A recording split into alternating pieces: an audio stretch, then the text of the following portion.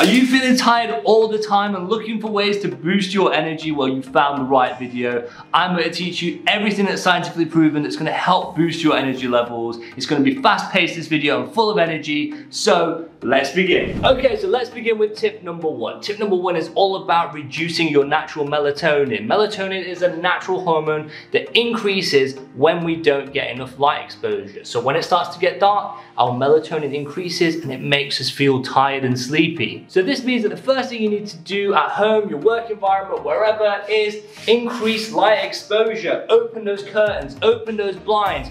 If you're sat working at home, make sure you're near a window. Get that light exposure and it's going to help reduce those melatonin levels. So it's going to leave you feeling full of energy without the tiredness of the increased melatonin. Okay, moving on to tip number two. Make sure you are getting enough vitamin D. Look, vitamin D regulates serotonin release. Serotonin release impacts our mood and our energy levels, okay? Less light means less vitamin D, okay? So as an adult, supplementing with 1,000 units of vitamin D should be completely fine. Now please do remember though, vitamin D is a fat-soluble vitamin. This means you should take it with food for it to increase its absorption, so it's going to be more effective. Please, please, please always though, speak to a healthcare professional to make sure it's safe and suitable to take that medication. Now let's go back to the surgery. Moving on to tip number three. Are you having too many carbohydrates or complex carbohydrates, okay? Have you ever had a meal and then afterwards you feel really, really sleepy and you might even take a nap? Well, this could be due to having too many complex carbohydrates. So eating too many complex carbohydrates like bread, like pasta, like rice,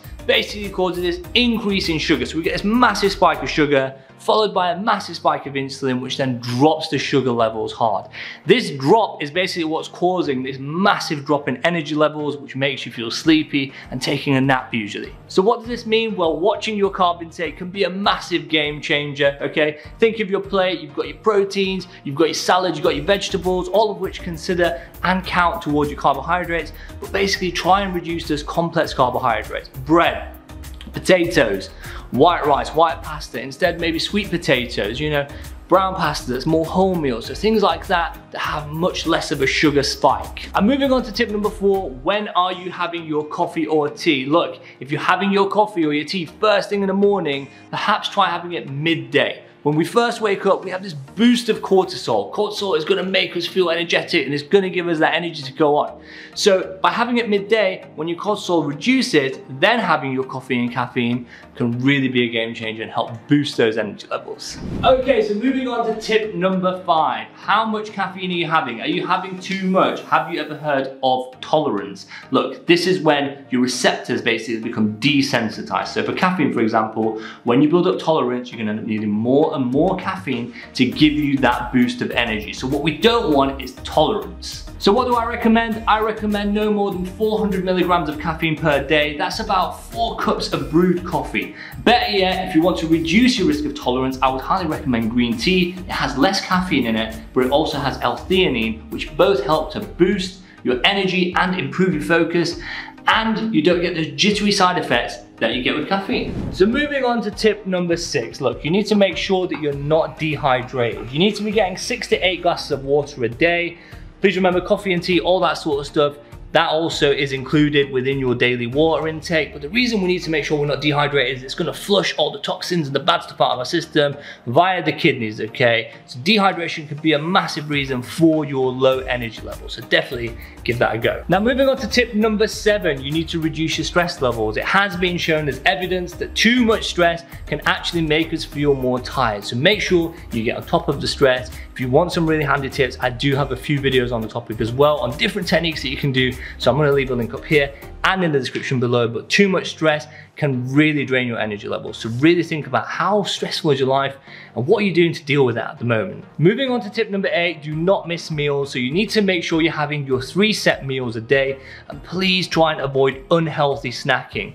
All this is going to do is, if you're avoiding meals, you're going to end up snacking, having unhealthy meals as well that you haven't prepared, and that's going to cause that insulin spike again, like we said, and it's going to cause those sugar levels to drop again, okay, which is just going to make you feel tired. So having the 3 set meals, the healthy meals that we spoke about earlier, is going to make sure that your energy levels stay consistent. Consistency is key for keeping our energy levels up and going. Okay, so let's move on to tip number 9. It's all about exercise. I'm gonna keep this bit short and sweet. I know when you're feeling tired, you think exercise is gonna make you feel more tired, okay? But realistically speaking, the evidence suggests exercising 150 minutes, moderate intensity exercise per week, increase our endorphins, our feel-good hormones, and they're gonna increase your energy levels. So make sure you incorporate it in. You can do it slowly and slowly build up to it. So now let's move on to tip number 10, sleep, smoking, and alcohol. Look, if you're an adult and you're not getting 8 hours of good quality sleep every night, then this is exactly where you're going wrong and exactly one of the main reasons probably why you're feeling tired all the time, okay?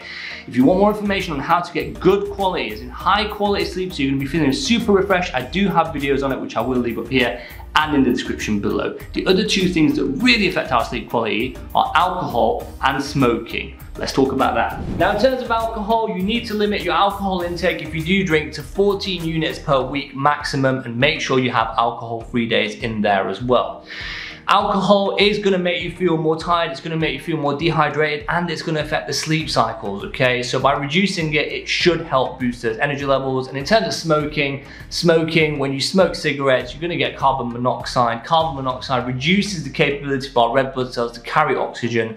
What does this then mean? You're gonna feel more tired. So if you do smoke, you definitely need to quit smoking. I know it's a lot easier said than done. I do have a video on it that's been really, really helpful to thousands of people all over the world. So if you do want to find out more information, I'll leave a link up here and in the description below. So I really hope that these tips help. Please do remember there are situations when you should seek medical attention for feeling tired. I'm gonna leave a full list in the description below. Please do read it and please do seek medical attention if you feel like you match any of them things. Always remember you're awesome, and I will see you next week. So difficult to get this right. So, are you? This means you should have it with food so it increases, can't speak. Look, have you ever heard of I can't remember my lines. So, are you feeling tired all the time? Because this is gonna be the video.